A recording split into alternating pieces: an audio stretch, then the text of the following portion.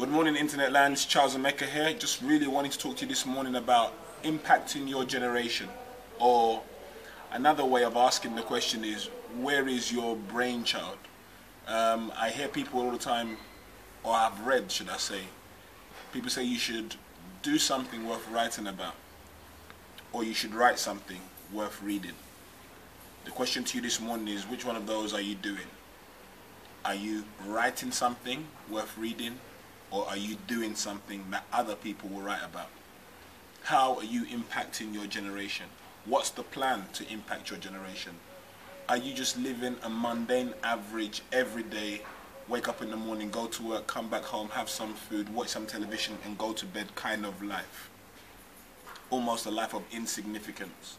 So it's just a quick video message just to say, impact your generation.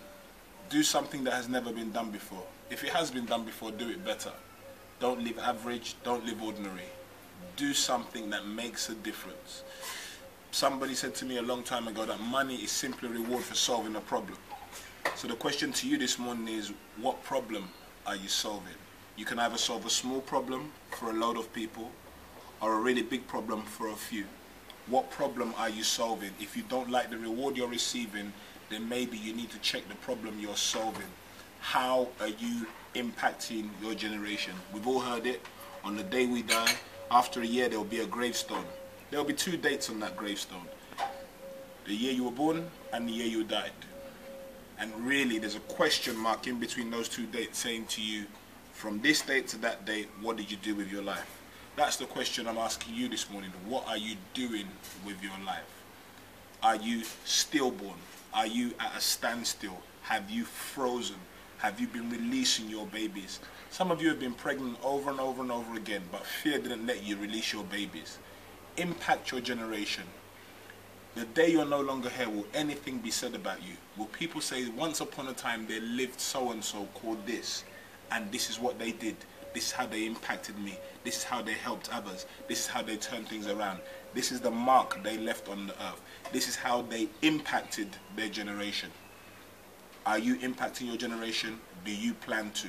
Or is life for you just earning a salary, earning a wage, paying bills, sleeping, and time is going by? All of us have the same amount of time every single day. All of us have 12 to 14 hours of working hours. All of us have 24 hours in a day. What are you doing with your 24 hours? What are you doing with your day? What are you doing with your time? How are you impacting your generation? Do you intend to impact your generation? Have you left your signature on the earth in any way or any form? Impact your generation. Where is your brainchild? The chair I'm sitting on right now is somebody else's brainchild. The glass in my hand right now, somebody else's brainchild. This knife and fork, somebody else's brainchild. This glass over here, somebody else's brainchild. This teacup, somebody else's brainchild.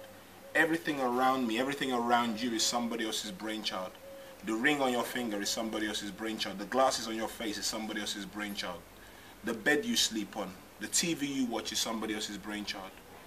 We spend all our time consuming and enjoying other people's brainchildren. When are we going to enjoy or appreciate your brainchild? How do you intend to impact your generation? Ask yourself that serious question. Don't just live. Don't just exist. Don't just survive. But leave your stamp on earth by impacting your generation and releasing your brainchild. Thank you.